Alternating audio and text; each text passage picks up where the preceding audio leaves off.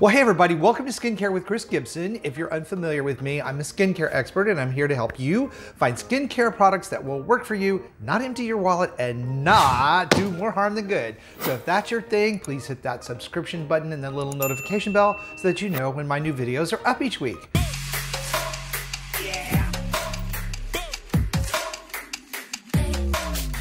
Okay, so today I have a new reaction video for none other than Hyram Yarbrough and his morning skincare routine. Now, if you don't know who Hyram is, and I expect many of you do, he is the newest skincare superstar on YouTube and TikTok with over 3.5 million followers.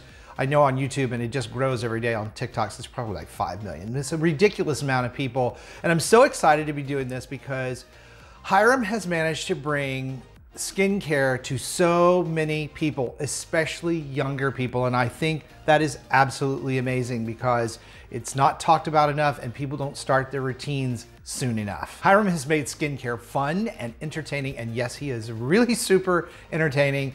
And I know from my own success back in the day with my own books on acne when I was doing TV because I'm old and that was before YouTube. I know what it feels like to take something that you absolutely love and help people with and know that you can reach that many people and help them out. It's just an amazing feeling. So kudos to Hyram. Now, quick funny story about Hyram and how I actually met him before his channel blew up was I was helping a mutual friend of ours on Facebook with a skincare question. I didn't even know who Hyram was, and I think his channel was just like 7 or 8, 9, some 10,000, I think, somewhere in there, which is not bad. And he saw that and he reached out and said hello and said, hey, another guy with a skincare channel on YouTube, I'm subscribing. So he subscribed to my channel and I was teensy weensy. I probably had maybe a few thousand followers or subscribers. So I was just really getting my feet wet at the time. So it's been exciting to watch him blow up. And I think it's amazing that he's able to bring skincare to that many people, especially the under 30 crowd. Awesome stuff. So that said, I'm really excited to be taking a look at his skincare routine that he does in the morning. So if you see this video, Hyram, which I'm probably sure you won't because you're super busy, hello again. And I want to point out that these reaction videos are meant to be fun and entertaining and educational because everyone has something to offer. And I would never, ever criticize another person's skincare choices because everybody's skin is so different and we all come to the conclusions we do about what we need based on our experience. So there's something to learn from everyone, even though a lot of the influencers, including me, don't always agree on exactly everything. For the most part, the important message here is to take care of your skin so it will take care of you. Okay, so let's take a look at what Hyram is doing for his morning skincare routine. And he also includes some tips on what he's doing with his hair care, which I don't really talk enough about on this channel. And I promise you all I will get better about that. But let's take a look and see what he has to say. Aloha everyone, and welcome to Skincare with Hyram. If you don't know who I am, my name is Hyram and I'm passionate about teaching you how to perfect your skincare routine. We know who he is. Subscribe to my channel and hit the notification bell so that you can see my videos every single week. Welcome to my morning skincare routine. Yes, I haven't done one of these 9 months, a year and a half, who knows, honestly. I don't keep track of that shit. You may also notice that we are in a different location. I'm currently in my bathroom. I've gotten a different bathroom since my Harper's Bazaar video. Well, I haven't gotten a different bathroom, I moved.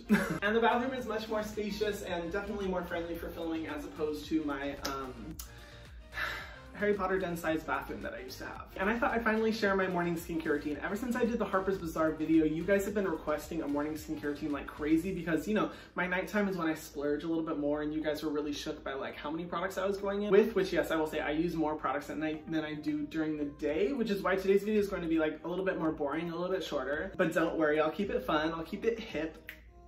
Is that what the kids are saying these days? What do I mean the kids? I am the kids. So a normal person would have led you through like their entire morning routine, but honestly, I knew I was filming this video yesterday, yet I still got up, I still showered, cleansed my face, and did my hair before realizing, oh shit, Hyram, probably should have done that in the video. But that's okay, I spared you the horror of seeing what I look like when my hair is not done. So I'll just kind of lead you through my steps up until this point where I look like, yeah, like this. First thing is I take a shower, you know, something we all should do. What am I saying? I like to use, I have been loving using this shampoo and this conditioner, the Scene Skin Caring Shampoo and Scene skin caring conditioner. Oh man, that's difficult to say. I really like the philosophy of this company because they make hair care products that are friendly for the skin as well. Because one thing I'm always nervous about is using like hair products that will run down onto my face and clog my pores or increase sensitivity or irritation or just lead to skin problems. And I believe these are made by dermatologists. Yeah, they're made by dermatologists. Okay, this is a really great point, one that I try to emphasize with you guys and one I'm very aware of for myself. He's talking about using hair products that don't irritate the skin, and a lot of times hair care products like that can run down on the skin, and if you don't dab them off or make sure you cleanse them off, they can block your pores. So you need to use a product that is friendly to your skin, like he's talking about here, or you need to make sure that you use a cloth and very gently clean that area of skin. The best thing to do is to lean your head back in the shower and make sure any hair care products are rinsed behind you and not forward onto your face. You would be surprised at how many times people get breakouts and we try everything and then we find out their conditioner and shampoo is what's causing the problem. So really, really great point.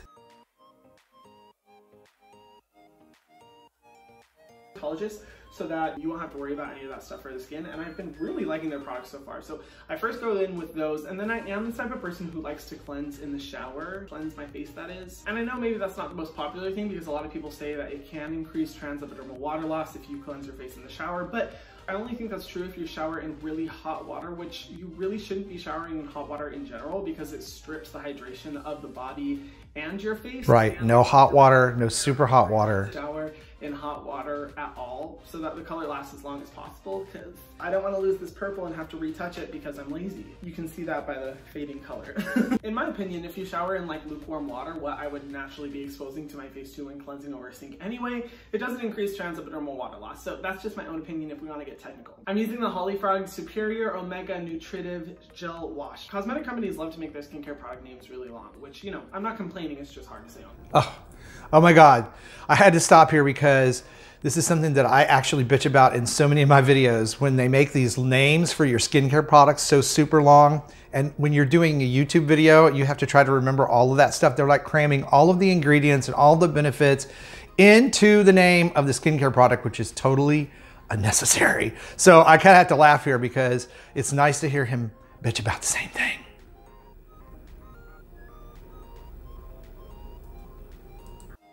I really like Holifrog cleansers. I feel like they incorporate and utilize a lot of really beneficial and good ingredients in a cleanser. And for me, I consider cleansing to be one of the harshest steps of a skincare routine. So I'm all about finding like gentle but effective cleansers. And this one's really nice because it like suds up a little bit, but it has really good ingredients, like a ton of antioxidant rich and hydrating oils, as well as gentle surfactants to not overly strip the skin. And it's fragrance free. And if I'm not mistaken, all their cleansers are fragrance free, which is, you know, really cool. Fragrance free? That's good. And I'm okay with fragrance in cleansers, but you know, it's an extra bonus. So I use that in the shower. I get out of the shower, and then for my hair, I've been blow drying my hair recently just because it takes freaking forever for it to air dry. Like literally, if I don't towel dry my hair, it'll take a few hours for it to like completely dry out. So yeah, I'm just not in the mood to do that. And I asked my barber if he had recommendations for like a heat protectant product because I don't know hair products very well, and he recommended this really fancy one. I don't know if I'm gonna get this again because it's super fancy and super fragranced, but it's the Kerastase Resistance,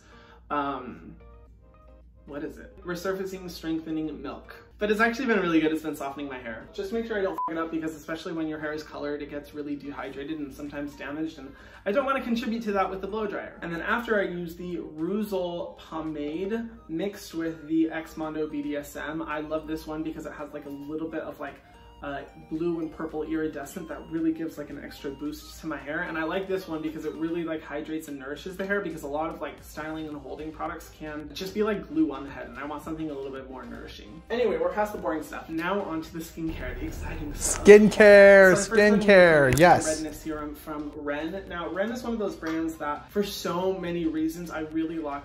Do I have an Australian accent now? I really like a lot of their like brand philosophies and commitment to sustainability. Some of their products do have fragrance, which is unfortunate, but I've talked about like how much I've liked their sunscreen in the past, their mineral sunscreen, and this one is a serum specifically focused on helping to soothe the skin after like sun damage and irritation, which I really like because it's summer right now, so the sun is like extra strong. And the ingredients of this are super impressive as well. Like, it has phospholipids, algae extract, a bunch of hydrating and soothing oils, arnica extract, milk protein. The only thing I don't like about it is that it does have bitter orange flower extract along with linalool, so it does have like a tiny bit of a fragrance. But when it comes to flower waters, I'm more forgiving because there's such a small, tiny percentage, and linalool is the only fragrant component, so I'm okay with this one.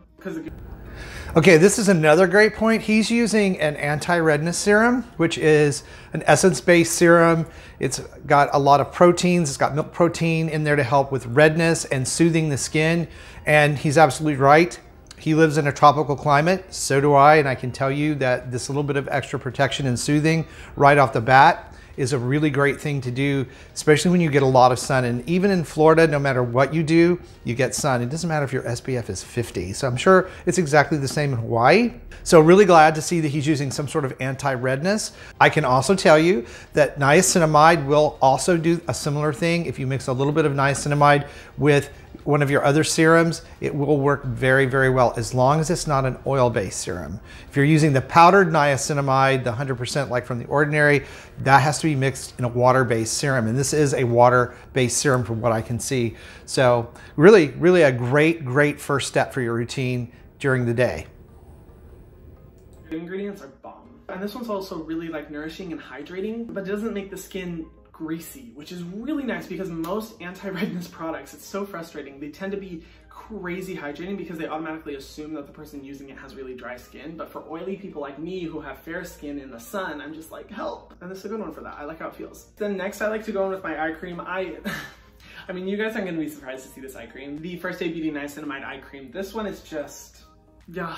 I just have not been able to stop using this one because obviously the niacinamide and the fragrance-free formula, but because of like the slight corrective tint it has to it, it's so nice. I sometimes use it a little bit. Okay, this is another, so far 3 out of 3, right? Another great tip. He's using an eye cream, and I try to stress this with everyone. I think eye creams are really important. The skin around your eyes is very thin and it tends to be very dry. The reason for that is we don't have a lot of oil glands in place on our eyelids and around our eyes. It's one of the reasons the eye area tends to wrinkle and age faster than other areas. So using an eye cream like the one he's using, that's a niacinamide, and even a little tint in it, is gonna help cover dark circles. But more importantly, it's gonna help hydrate the eye area all day long, and it needs to go on before other products. So really great tip here because we don't talk about eye creams enough.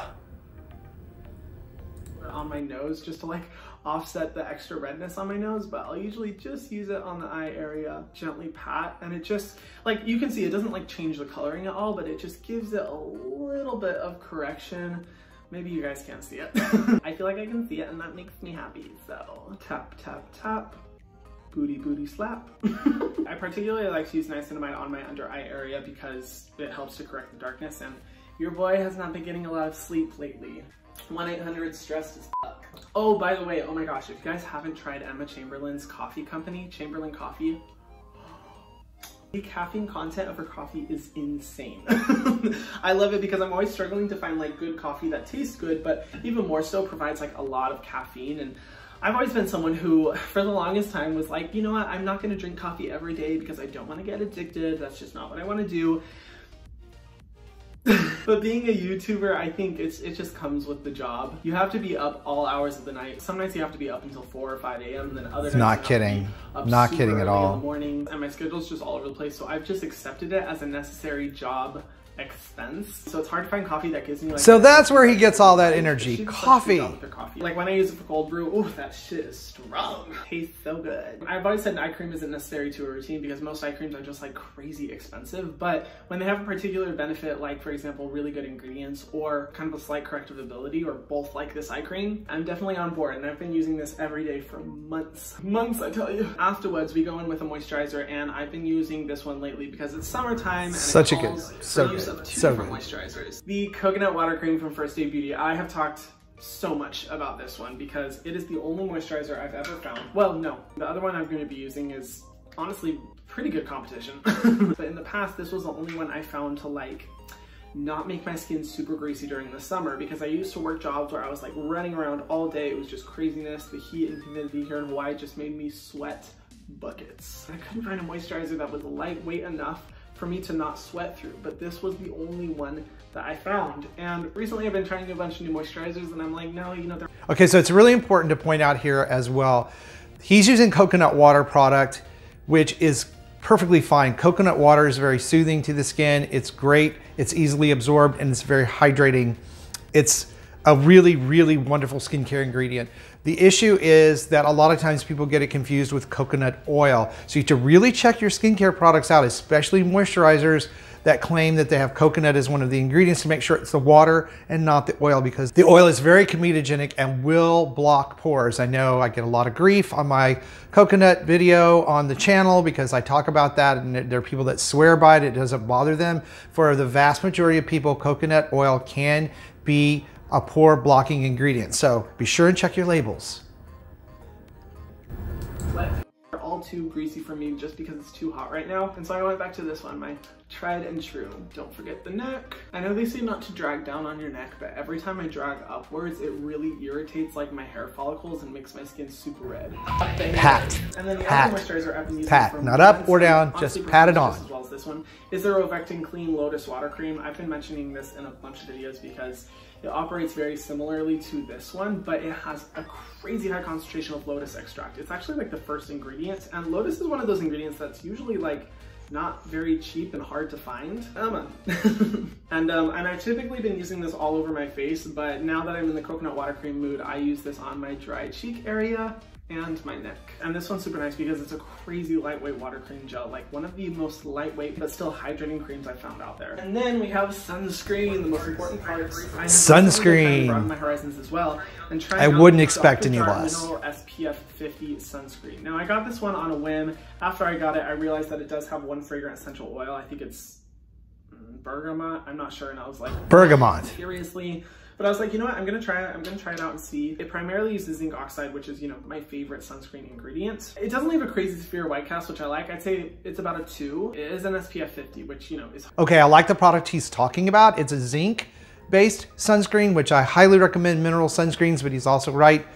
Sometimes it give a white cast to the skin, especially the higher you go up in SPF. So he's found a product that doesn't do that, or doesn't do it as much. That's really great. Some of the sunscreens have a tint added to kind of offset that. Nobody wants to look like Mark Zuckerberg. If you saw that picture of him with the sunscreen on, white, terrible, terrible looking. So mineral sunscreens, absolutely recommend them, much more so than chemically based. Those of you who follow me know how much I detest chemical sunscreen. So that said, let's keep going.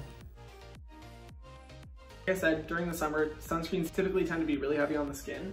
You can see I use quite a bit. Sunscreen is one of those steps I don't like to skimp out on.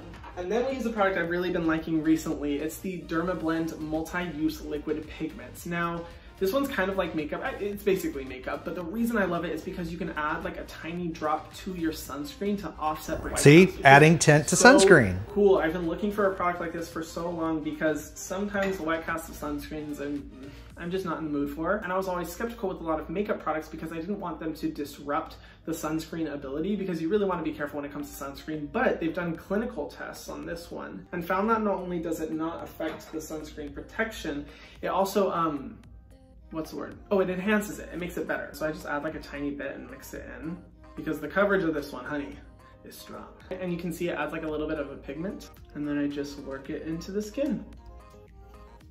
And I make sure to take my time for this step because I want to ensure I'm getting the most protection possible. Let's see if he does his ears and the neck. I also like to do this method of putting it on the hand and then on the face, just to make sure that I can like not over build it up in certain areas and really evenly apply it. It might seem extra that I'm going to all these measures, but it's sunscreen. Like I said, you don't want to mess around.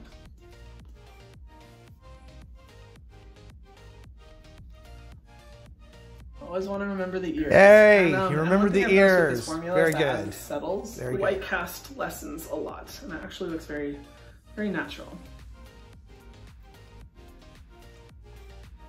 And I also apply to the back of my neck. Yes, got the neck too. Back of the neck, ears. And after doing this, and this is what I like about a sunscreen, it's not super shiny. Like considering that there's a ring light right in front of me, I actually look, you know, pretty matte. Wow, okay, I look so, I got new ring lights. I don't know, I never look like this. I always use the sunscreen every day when I film and I never look this pale. I'm like looking at the bathroom mirror and I'm like, I look normal. And then I look at here and I'm like, I look pale as fuck. What's going on? And I've also noticed when it comes to mineral sunscreens, you just give it like a good 20 minutes. And for some reason the pigment kind of dies down. I don't know what that is, but it just looks more natural after that amount of time. If you understand science, comment below because I still don't understand that connection. And that's my morning skincare routine. Okay, so I'm glad he's a basic ass YouTuber. He's very, very, very energetic and very, very good with skincare. So I was really excited to do this. Thank you guys for asking me to do this reaction video. You know, I don't do them very often because they are really, really hard to edit. But hey guys, I just had to add this outtake. I usually don't do this, but this video has been insane to film. So insane, I had to add this. First of all, when you do a reaction video, you really have to pay attention. So there's a lot going on. I have to start and stop the video. I'm filming Hyram's video on my screen while I'm talking to you so that it all matches up, and there are a lot of things going on. At the same time, someone decides in the hallway of our condos to build a house. I hope you didn't hear that. I tried to take it out of the video, but there's that. Then the dogs, of course, are barking at that. And I swear to God, as I'm wrapping up the video, there's like a huge car accident right outside our building. So really crazy, crazy stuff. So anyway, just had to add that. But this was worth it. It was a lot of fun. And I think, again, we learned something, and Hyram really does seem to walk his talk. And to me, that's everything. Thank you guys so much for watching. Stay beautiful. I love you. And I'll see you guys over on the next video.